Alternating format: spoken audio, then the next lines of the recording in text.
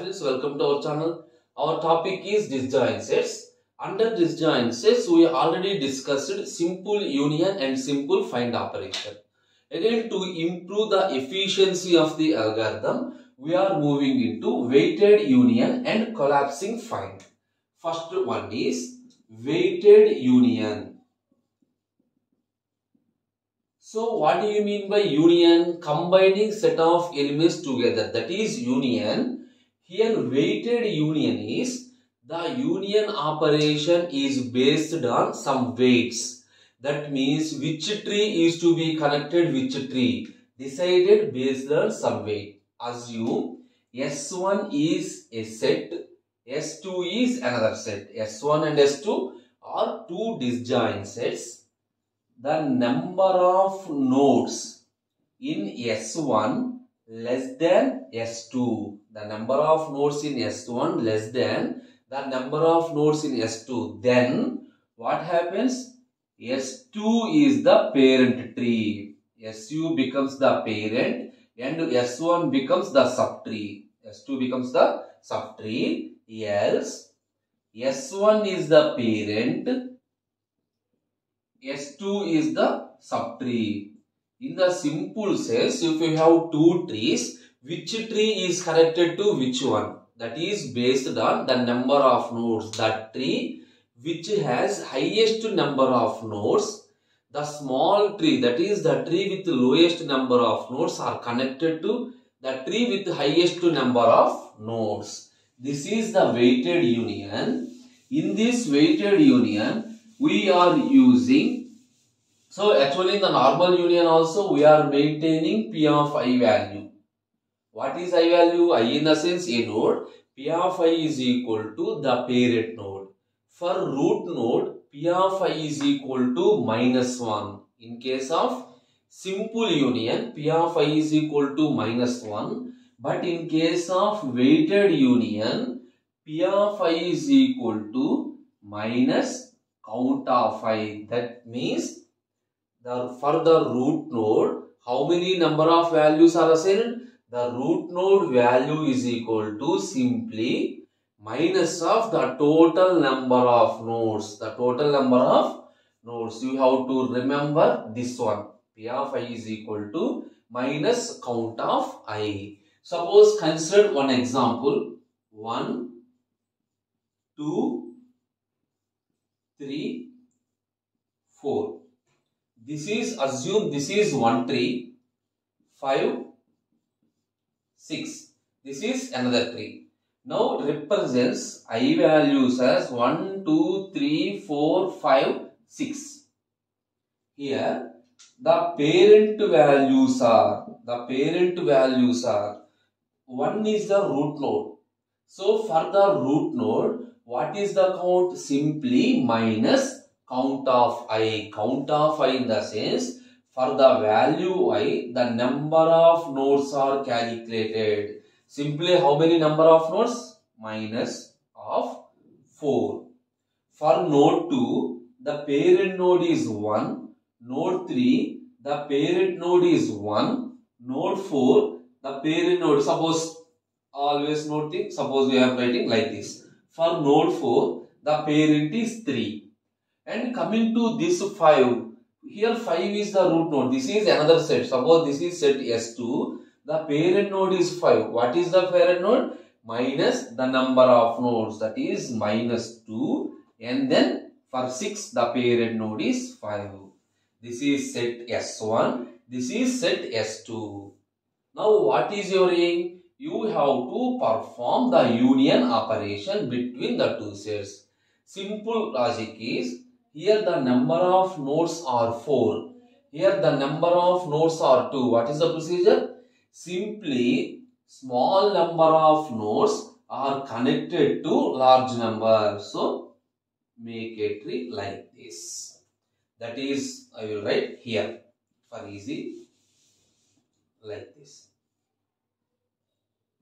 5 and 6. 5 and 6. So 5 and 6, the root node becomes the 1. Now update the value. For 1, how many number of nodes? 1, 2, 3, 4, 5. including that one. So the count is 6. For node 2, value is 1. Node 3, parent is 1. Node 4, parent is 3. For node 5, the parent is updated. Parent is 1. For node 6, parent. This is the final operation after performing weighted union. Now the same thing is represented in algorithmic format. See this one. What we have discussed, I am explaining the same thing. Algorithm weighted union of I comma j. What do you mean by this one? I is one set, j and another set. So I comma j are two disjoint sets. I comma j are two disjoint sets. What is the first step in the algorithm? You have to fix the parent values for the root node. So P of I is equal to simply minus count of I. P of j is equal to minus count of j.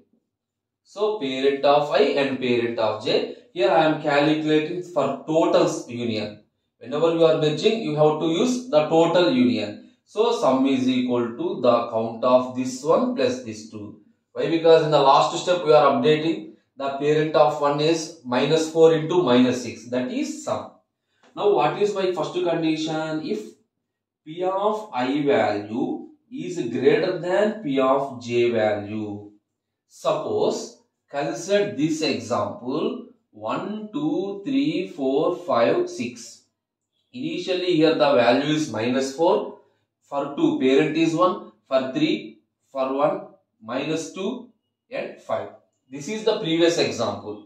This is set to 1. This is set to.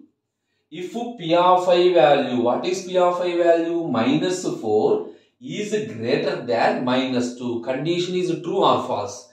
The condition is false. The condition is false in the sense I has fewer number of nodes. Why? Because it is in the negative direction. If the condition is false, I has fewer number. If the condition is true, I has greater number. Suppose if P of I greater than P of j, in this case, if assume P of I value is minus 4 is greater than minus 2, always the condition is false. Why? Because it is in the negative number. In this case, the parent of I is equal to j. The parent of I is equal to j and P of j becomes sum. Exactly. Else case, here I am writing else case. What is else case? The condition is false. If the condition is false in the sense, the parent of j is equal to I. The parent of j is equal to I. That is the reason the parent of 5 becomes 1. The parent of 5 becomes 1 and now P of I is equal to sum, and then P of I is equal to sum. This is the algorithm for weighted union. Whatever the tree, which tree has the more number of nodes, simply the small tree is connected to the tree which contains highest number of nodes. This is the weighted union. Now we are moving into collapsing find. First of all, what is the reason for this collapsing? What is the reason for this collapsing? For example, assume a tree like this, 3, 4, 5 like this. If you want to perform find of 5. So you know the find operation. What the find operation? It searches for an element. If the element is available, it returns the set representative. What do you mean by set representative? The root of the tree. For find of 5, to find set representative, how many number of moves are required? 5 to 4, 1 move. 4 to 3, 1 move. 3 to 1, 3 moves. A total of 3 moves are required. A total of 3 moves are required. Okay, right? Suppose if my operation is to perform find of 5 for 20 times. My intention is to perform same find operation 20 times. Then to find the set representative, for first time you have to perform 3 moves. For the second time also you have to perform 3 moves. For the third time also you have to perform more moves. total 20 steps are required to find set representative. That means the thing is, once the first two operation, I perform find operation. But in the remaining 19 times also, you have to do the same procedure.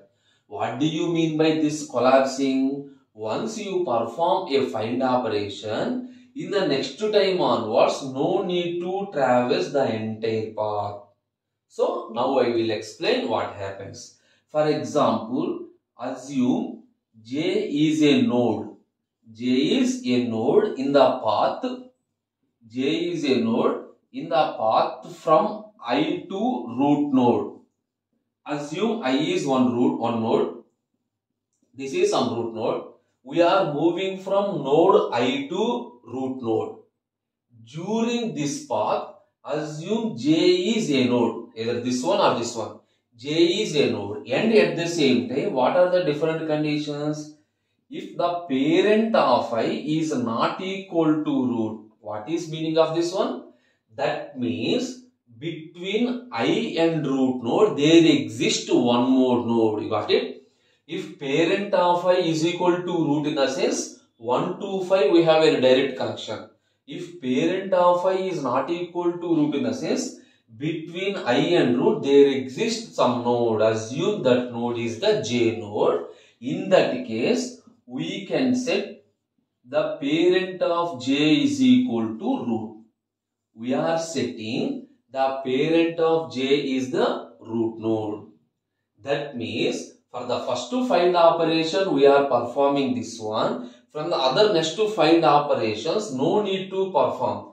Only for first to find 3 moves, and only 3 moves are required for identifying the set representative. That means instead of 60 comparisons, it reduces the number of comparisons by performing collapsing. Collapsing in the sense 4 is marked as this one, 5 is marked as this one. You got it?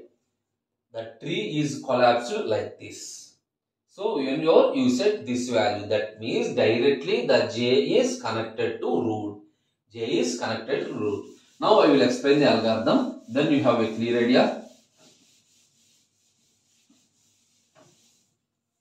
Algorithm find of I. In the sense collapsing find of I. Algorithm collapsing find of I. So in this, I is the node that we want to search. Initially, assume R is equal to I. Any node. Assume R is equal to I. In the simple find operation, what is the logic? While P of the particular node root value is greater than 0 or greater than 0, simply R is equal to P of R. That means we are moving to some position where we are finding set representative. This logic is the simple find operation. This logic is the simple find operation. Now here, while after finding the set representative, you have to check your required element is not equal to R, in the sense what is R? After performing this operation, R becomes the root node, right? R becomes the root node. That is, R is the set representative. In the same sense, if your searching element is not equal to the set representative, then what you have to do? You have to set some other element as set representative. You have to find some other element as set representative. Suppose S colon S is equal to P of I. S is equal to P of I. That means the parent of I. The I is not equal to root. That means I has some parent. Assume the parent of I is equal to S. The parent of I is equal to S. That is assigned to S, and the parent of I becomes R. That means J node is set. This is initially I node.